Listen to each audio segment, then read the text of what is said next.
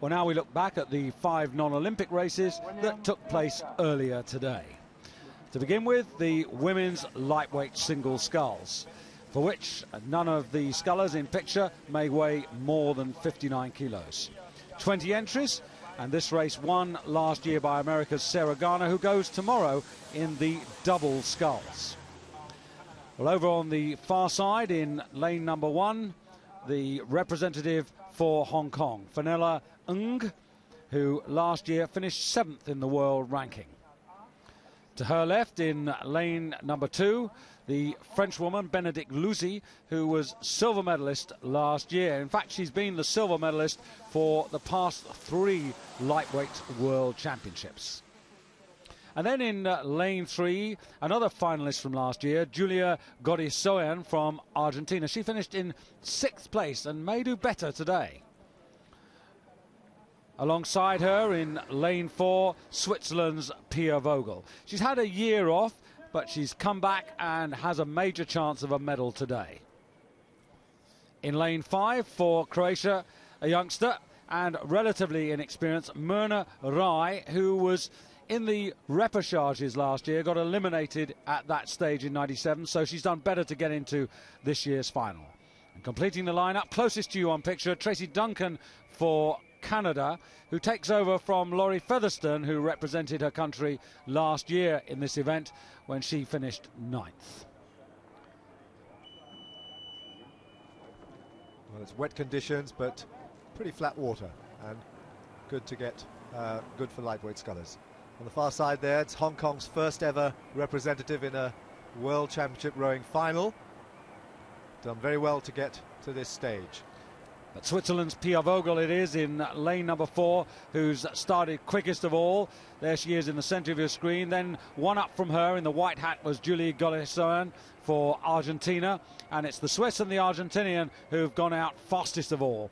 There's Pia, 29 years of age, a bronze medalist in this event back in 1994 in Indianapolis. But like so many athletes, she's striving for the gold, which she's never achieved. And Argentina now take over. It's a great sculler, the Argentinian sculler. She's very, very strong, quite small, but very, very powerful, and a great competitor. But Pia VOGEL is just see a little bit more run coming out of her boat. She's just letting the boat run that little bit more. She seems a bit more relaxed over the front end. Julie, who's been rowing for 12 years, this her 2nd World Championships, and the Argentinian women's squad in particular making great progress, which really shows up how well the FISA development scheme is beginning to work. Well, Argentina has 4 finalists at these World Championships, which is a very, very good performance from South America. There's a finalist also from Chile. So really the South Americans are doing very well, with Mexico in there as well. Tracy DUNCAN, 24 years of age, from Saskatoon, engineering graduate, was 4th last year in the lightweight double sculls, but trying to get an individual medal today. And here's the young Croatian from Osijek in the eastern part of her country, pretty confident and quite positive.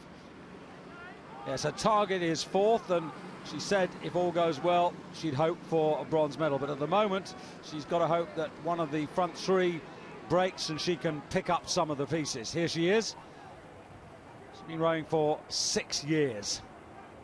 But up front, it's the Canadian, the Swiss and the Argentinian who are already making the best of their way home. Here's Pia VOGEL. Now, she took this year off. She got back into the boat last March. Actually spent much of last winter up in Scotland. And now, though, back in Switzerland at Surcy, where she currently lives. She's sculling well. She's got good power through the middle of the stroke to the finish. She gets a good send on her boat. Very confident, very strong and well linked up between the leg drive and the back. And she's just now beginning to move ahead of the other 2 scullers. She's just showing up ahead there. She was 3rd going through the 500. She's now moved into the lead, and it's Canada beginning to drop back a little bit, as only Argentina, GARISOAIN, who is holding on there and giving the sculler from Switzerland the run. It's these 2 now up in front. Yes, the 95 Pan American champion, GARISOAIN, really making great advances now this season. She's putting Pia VOGEL under some pressure. Pia As we look at Julie now. Now Pia starts to respond a little bit. Interesting, she had a pretty disappointing 95 and 96, Pia VOGEL. She was looking at that time down for a partner to go into the lightweight double sculls to challenge at the Olympics, and it didn't come off, and she's really reformed now and coming back.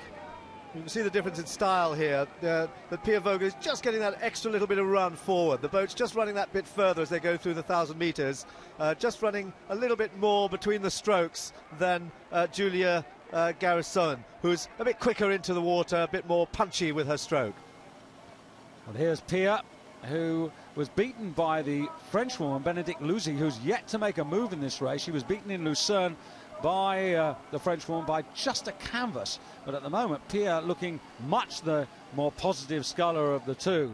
We're looking for a late French charge. Remember, Benedicte's in lane 2 as we see the two leaders virtually stroke for stroke. Very good sculling there from the two of them. They're well up in front, but there is just in the corner of the picture there, it's Canada still trying to hold on to that to the overlap, still hoping to try and mount a challenge in the second half of this race. Yes, it's France coming up to challenge Canada for that bronze medal position. Here's Tracy. Well, she did well enough to qualify. I just wonder whether she's got enough overall speed here to hang on and get a medal. She's sculling well, but there's not quite the power through the middle of the stroke that you can see in Pia's sculling. Just a little bit, but she's still holding into the... she's still there in the picture, still holding on tight, and as GARISOAIN starts to slip back a little bit, it looks like these three there for the first three medals. On the far side now, Benedicte LUZUY from Grenoble, as we just switched back to Julie GARISOAIN. Now she's digging deep now. This is where it's really beginning to hurt now, but she knows that she's in with a chance of a World Championship medal, and that's very special. As GARISOAIN still keeps herself in contention. VOGEL, though, I have the feeling now, growing in confidence. Yeah, she's very nice and long there forward. She does pick it up very long forward and then has a good, strong finish. But look at France come. Look at Benedicte LUZUY as she comes up now. She's beginning to put challenge now on the second and third scullers, and she's almost got an overlap there with Argentina. Yes, but she's still got some work to do, and I just wonder why she's allowed herself to be left so far behind now. We're into the last quarter of the race, and you can see how awful the conditions are. It really is unpleasant out there, but these women will not worry about that now. They are totally focused. This is tunnel vision now. There's that Duncan's boat for Canada in the foreground, then Pia VOGEL, then three from the bottom of your picture in the white hat, Argentina. Now LUZUY really beginning to accelerate on the far side. The Frenchwoman making her presence felt there and getting to terms there with GARISOAIN. So this is really going to be a fight now. VOGEL at the moment still in charge of the gold medal position, and Duncan under severe pressure. Indeed, it looks GARISOAIN looked like she got a sort of second win there. She's putting VOGEL under attack again. But Canada still hanging on, and France coming now all the time. France on the top of your picture, moving with every single stroke. Great finish here from the French sculler, and she's beginning to overhaul Argentina, and it's Canada still holding on to second place.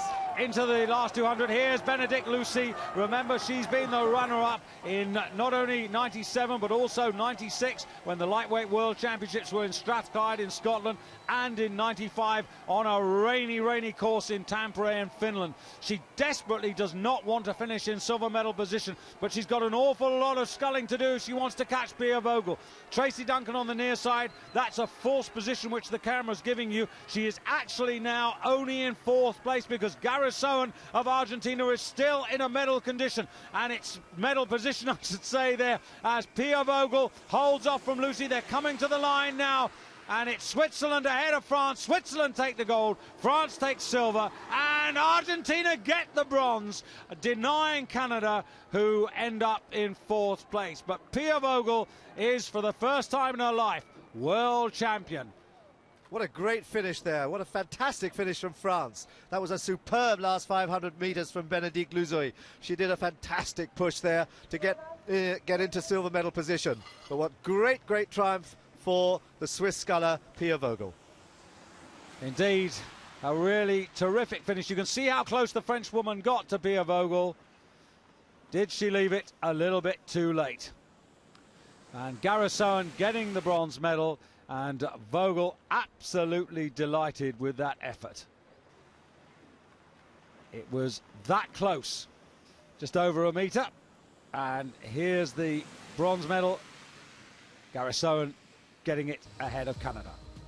So Pia's tactics to be in the first three at halfway and then to strike for gold, working out perfectly. Benedicte LUZUY, the runner-up yet again.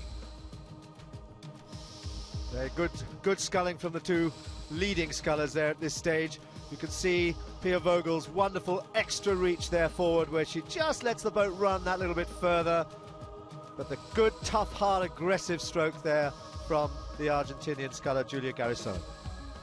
Cologne proving to be a good regatta course for Pia Vogel. 11 years ago, the silver medalist at the Junior Worlds. Today, the world champion.